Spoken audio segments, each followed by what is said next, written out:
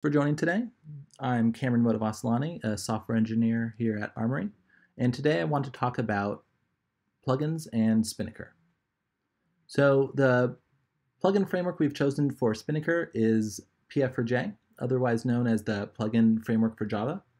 And we're going to be focusing on one main way of extending Spinnaker and adding additional functionality, and that is via extension points. So you can add different types of plugins, but extension points are a PF4J concept that provide a lot of niceties around developing plugins. So extension points are essentially telling PF4J that an interface or an abstract class is able to be modified or have additional functionality added to it via a plugin. Today we're going to be focusing on Orca and adding a new custom stage to a Spinnaker installation. We've chosen to focus on stages because that's how most users interact with pipeline creation and with Spinnaker itself. So we've added this class, this interface, to Orca, and that is what we call SimpleStage. So we created this to lower the barrier of entry to creating native Spinnaker stages via a plugin. As you can see, this interface extends the extension point class and contains two methods, execute and getName. These are the only methods you will have to implement in your plugin in order to create a stage within Spinnaker. The getName function will signify the name of the stage so that when you reference it in a pipeline, you would reference the name in this getName function.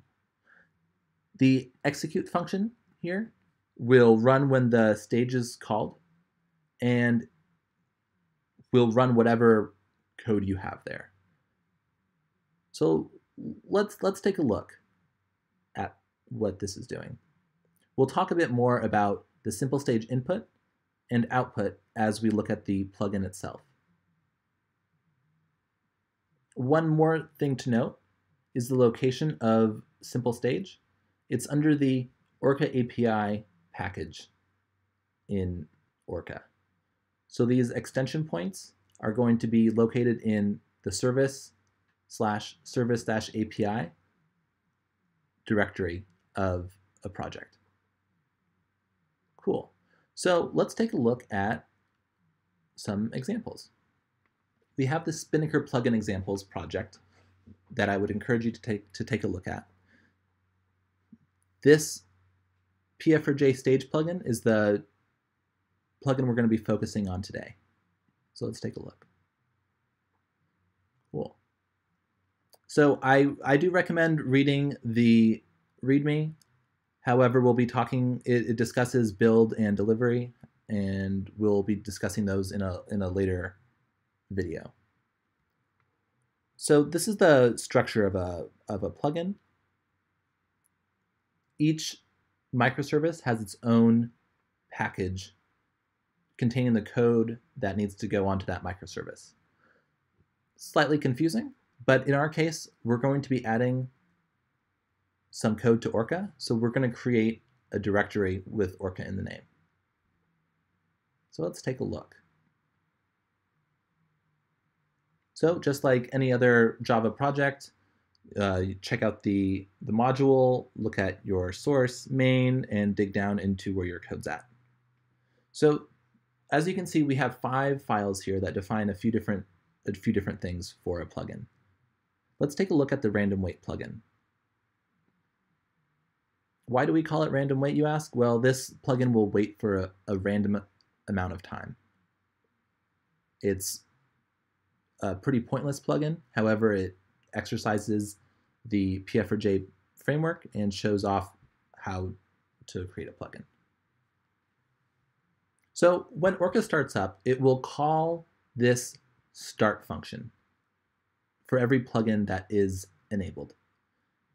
As you can see here, we log to say that this plugin has started, and we log to say when it has stopped. This is really helpful for ensuring that your plugin is being loaded into service. You can do more things here, such as initialize, do initialization, call out to other services, etc. The world is your oyster. The bulk of the plugin, however, exists down here in the random wait stage. As you can see, it implements SimpleStage.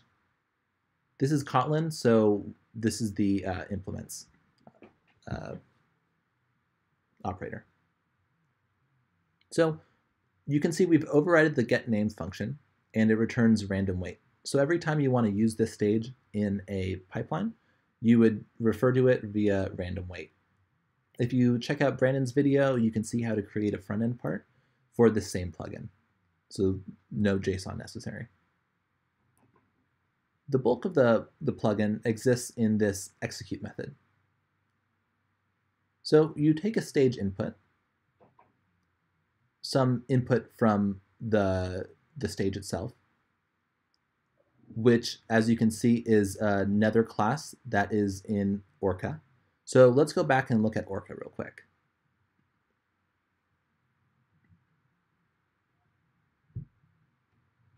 Cool. So you can see here in Orca's API, in SimpleStage, there's SimpleStage input, SimpleStage output, and SimpleStage status. These are all needed in order to create a plugin.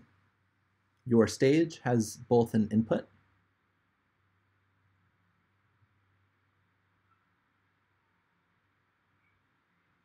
and an output. Notice that you define both the output and context for the SimpleStage output, as well as including a status. And in the input, you define a input.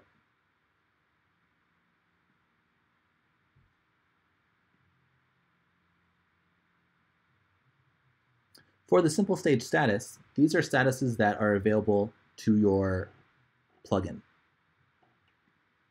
When your stage runs, it can either be terminal, which is failed, running, which means it's currently running, succeeded, which means the stage passed successfully, or not started. So let's see how these are used. Awesome. In our plugin, we can see that we have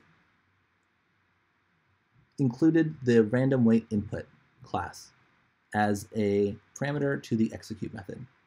Let's take a look at that class. Random wait input is just a data class in Kotlin, and all this is saying is there is a variable max wait time that's an int. So this is a class with a max wait time int that contains getters and setters. This is what the front end will be passing to the stage in order for the stage to run, and the front end would pass a JSON containing max wait time and some integer value. Going back to the plugin, we see the input is a SimpleStage input, but the output is a SimpleStage output. So let's take a look at the output.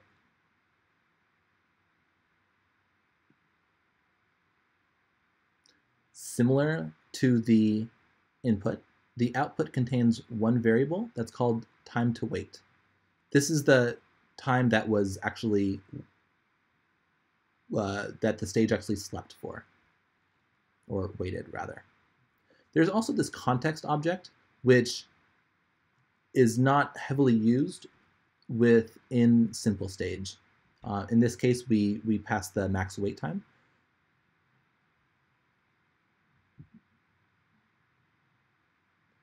Well, and again, if we take a look at the config, this is configuration for the plugin itself. It's saying that there is a default max wait time that must be supplied. Cool, so let's take a look at our random weight plugin. So this is where the random weight config has been passed in to our random weight stage. There's only one configuration per stage. That is to say, you can define a default max wait time for this random wait stage, and that will be used in case there's no max wait time set. So in our execute method down here, we get an input which contains the max wait time, and we're going to be returning an output. So we get a random object and essentially sleep for the between 0 and the max wait time. So we do the sleep here and log if there's an error. We set up the output and set the status to succeeded, and then return the output. And that's all there is. The output here will then be added to the pipeline execution on the Spinnaker UI. Cool. So let's take a look at how to use this. Over here in Orca, we've got the Orca YAML. I've added some configuration values down here that we can find in the README of the PF4J stage plugin.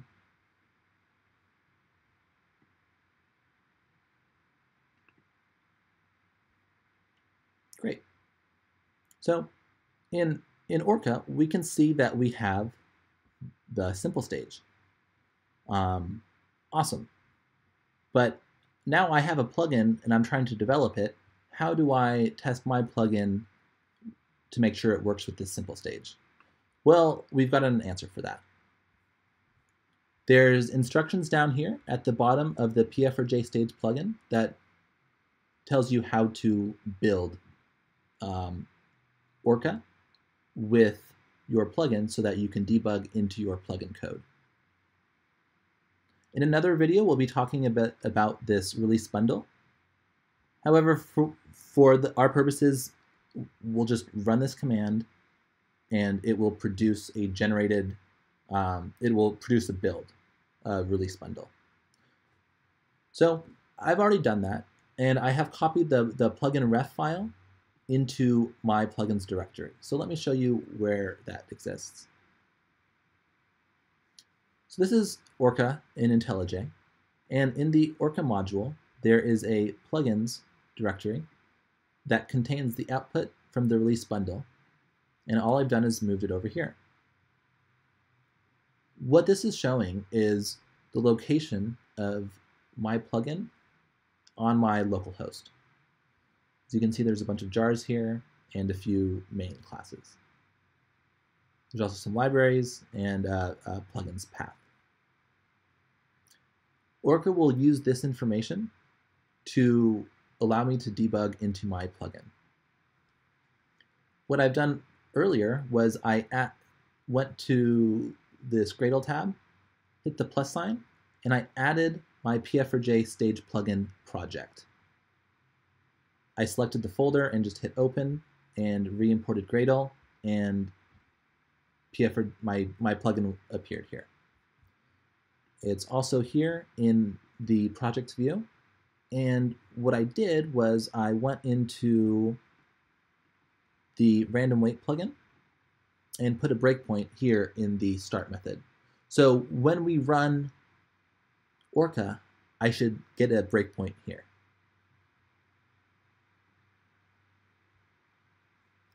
In order to stop there with the breakpoint, go to your configurations, and you should be running main. You do need to add the VM options provided in the README for the PF4J stage plugin. You also need to add build projects before launch. That will build your project and allow you to debug into the plugin code itself. Cool, so let's do this. Let's run it.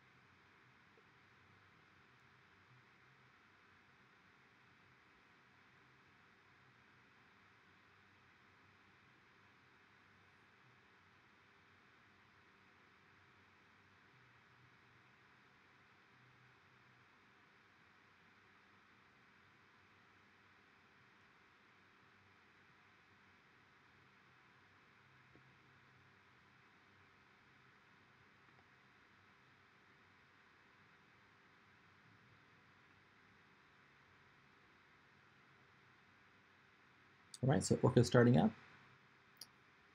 And as we can see, I'm in my plugin code and have hit a breakpoint right here at the start.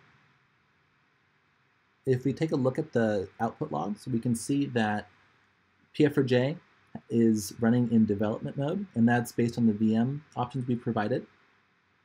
There's no remote repositories defined because we did not define any, and in fact, we want to use our local files. And it was able to find the Armory Wait plugin. We did not provide a version, so it's unspecified. And it called the start method there, which is how we ended up in this debug. That's it for now. Expect a few more videos from us in terms of build, release, and delivery. Thank you very much.